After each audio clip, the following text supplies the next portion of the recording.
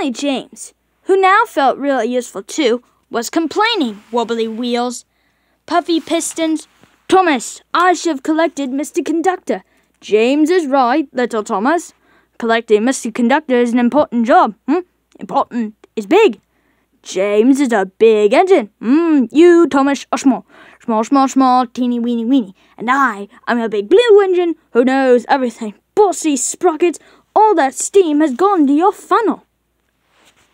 Hey, look, we'll fix their wagons. We won't be fixing their wagons. Hee hee. What's important is we stand up on our own wheels to Diesel.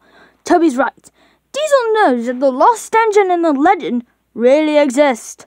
What engine? What legend? Of an engine whose magic makes her more powerful than Diesel will ever be. That's why he wants to find her. Well, we better find her first. Leave it to the big engines, Percy. Little engines can do big things, especially if they have nice blue paint like me.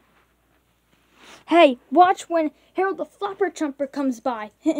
Routine flyby, chaps. Hello. The boss dumps sneezing powder. Let's start laughing now. Oh, sorry, chaps. Got to go. Bye now. Did you mean to look like that? No, did you? This must be Diesel's doing. Achoo! Choo!